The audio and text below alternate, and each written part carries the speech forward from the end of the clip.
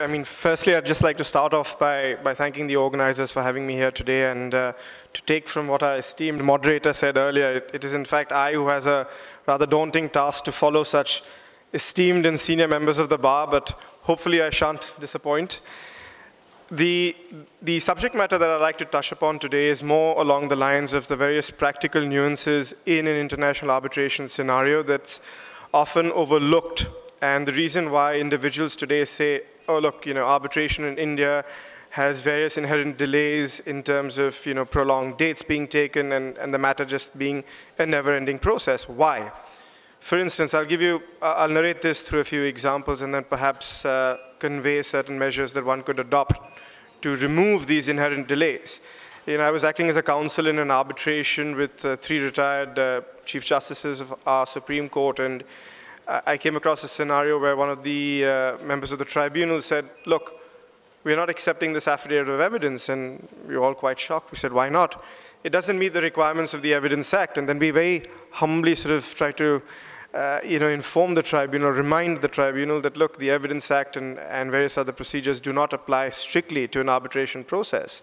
But they were very stuck in their mindsets, etc., which is to sort of re-emphasize what was said earlier by my panelists and during the inauguration session, that training is of fundamental importance.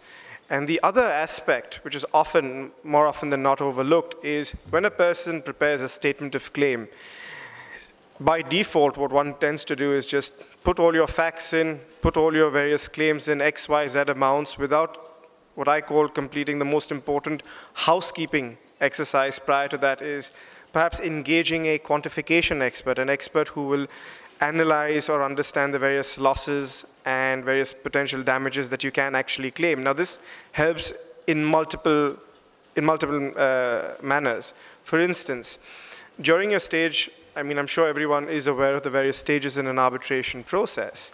When you get to the stage of your affidavit of evidence, one of the biggest difficulties that a lawyer or an instructing attorney faces in that process is you finally then realize, oh gosh, look, we have claimed 800 crores, but we only have about evidence or documentary evidence to prove about half of that, or perhaps sometimes even less. And that leads to a very embarrassing situation. It sort of, the arbitrator's mindset, okay, look, they're perhaps less than forthcoming on what they're actually claiming and should claim. Whereas if before drafting your statement of claim, okay, you prepare an expert report, engage an expert who will accurately quantify your losses, whether it be in a power generation project in terms of losses arising from delayed in construction costs, loss in power generation, etc. That helps not only in devising a more concrete statement of claim, but even in terms of your affidavit of evidence, it reduces the unnecessary time that would be wasted by the other side, your opposing side, during the cross-examination process, which, as I'm sure my panelists and many of you who have experienced arbitrations, you often find situations where, cross-examination is just absurd. What did you do? Where have you studied? Where are you from? Zero relevance. In fact, I was discussing with a colleague of mine earlier, in Bombay, there are certain arbitrators, etc., who have certain predispositions saying, and in fact, some of the judges in recent judicial pronouncement have said that, look, do not question and do not in the cross-examination process, when there is an admitted fact, admitted documents, etc., it is perhaps not relevant to cross-examine on that because it is admitted. One shouldn't go beyond what is absolutely necessary. As Mr. Ratan Singh said earlier, in a span of 2 days in an ICC arbitration, why were they able to, finish so much as opposed to what we in India tend to do? Not to take away from to say that, look, arbitration in India is the only place where arbitration has its various inherent difficulties. Look, various institutions across the world and various jurisdictions have their own problems. Like recently in Dubai, a few months ago, the enactment of the Rule 247, where arbitrators and experts can be arrested for making statements during an arbitration process or rendering opinions which can offend the public sentiment. That's absurd. That's almost a draconian law in that sense.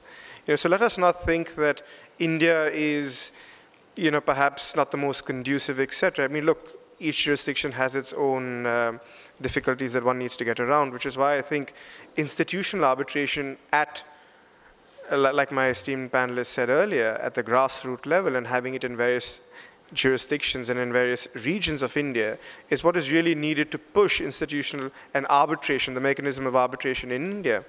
And some of the other issues, as I was mentioning, to expedite the process in an international or in any arbitration process is taking further from what I said earlier about an expert report. Now in India, unfortunately, most individuals or most practitioners who aren't familiar with international arbitration best practices aren't aware of something called a Calder Bank offer.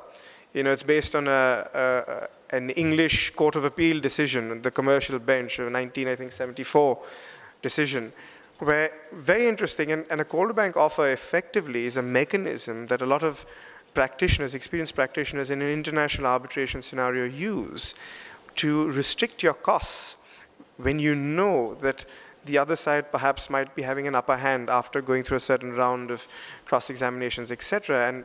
And I wouldn't want to go too much into detail, otherwise I'll have our moderator over here sort of banging the gavel, so as to speak. But things like that expedite the process. And how does one get to know about this?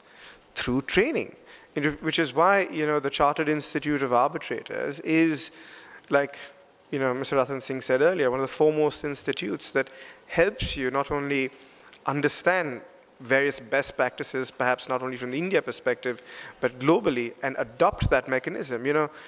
Going further from what Mr. Bhasin and my other panelists and members earlier said, that one should not, and I find it very disappointing at times where as Indian arbitrators or Indian lawyers, we tend to appoint in an international arbitration senior members of the UK bar or the Singapore bar, etc. Why is that the case? Why can't we generate and develop the Indian bar? And how does one do that? I mean, for the young students out there, a few thoughts to, as food for thought perhaps, 2 ways in which one can start generating a mechanism to train the next generation. Look, you cannot expect young members of the bar or young aspiring arbitration lawyers or students to suddenly know the ins and outs of how an arbitration works. And in an international arbitration scenario, perhaps the first step is to have young members of the bar, perhaps in the first 4 to 5 years of the profession, be appointed as tribunal secretaries in an arbitration. Now, tribunal secretaries is nothing but in simple terms as a buffer between the tribunal and the parties, and does a lot of the administrative work in the arbitration process, where sometimes, like perhaps in an award, drafting only the factual aspects of that, it gives a lot of practical experience to young members of the bar in terms of those, particularly for those who want to take that next step forward into that particular sector of commercial disputes. The other mechanism being, and I hope various institutions sort of pay heed to this and adopt this principle, like certain international arbitration institutes do, is when you have perhaps in a less complex dispute, a 3-member tribunal appointed, yes, let one member be a very senior individual, let the chairperson be an experienced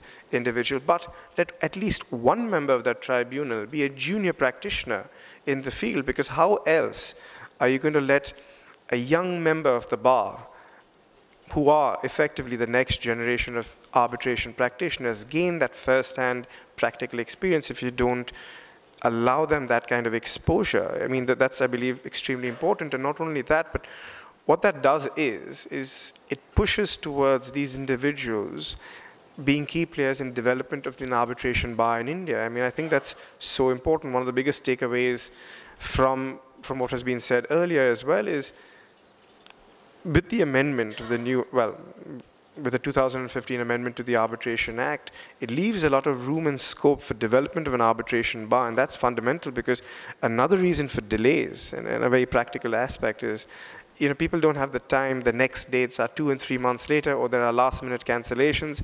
Why? Because they're not focused arbitration practitioners. They have multiple aspects as well.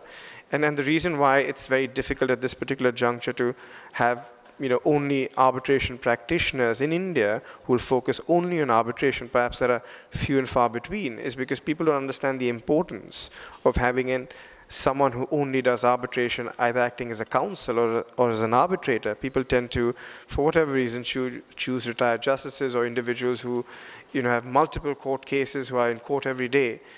Now, of course, they are very experienced. Their experience is invaluable. But perhaps once we get to a stage where the arbitration bar exists and where people are more accepting of that, these senior members, those particularly who focus on arbitration, can then move towards being core, 95% perhaps of their time being dedicated only to arbitration matters, and that effectively also removes a lot of the inherent delays in the process because of that.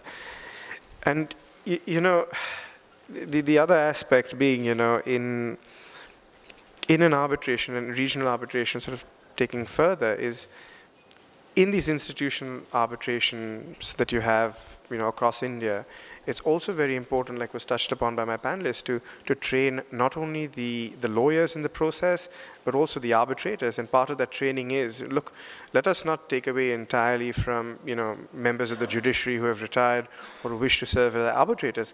Let perhaps instead push more towards having them properly trained, that look, what you did when you were in a courtroom is different, but when you are in the arbitration process, I mean, something very simple like an arbitrator raising an objection, a retired judge, no, I need a vakalatnama file in this particular manner like you submit in court, absolutely unnecessary in an arbitration. A simple note of appearance from the relevant party on the letterhead will suffice. I mean, a formal, vakalatnama, etc., unnecessary. To remove these little intrinsic nuances that perhaps a retired judge is accustomed to. And one can do that through training because, look, their experience is invaluable. One should take heed from that. But of course, the mindset also needs to be there to accept these changes and to embrace the next wave of thought. I think that's quite important. And I think that sort of sums up what I wanted to convey. I hope I haven't bored anyone with some of these aspects that I've covered. But I hope it's been beneficial and useful. And thank you.